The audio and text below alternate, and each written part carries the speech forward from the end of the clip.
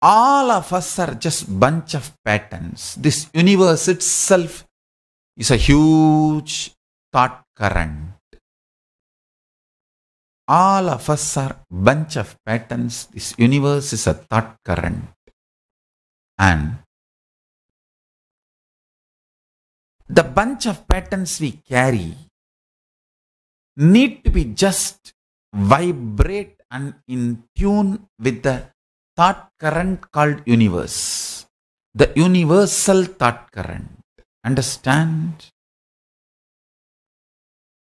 The bunch of pattern which we carry, if it vibrates with the universal thought current, we live enlightened life.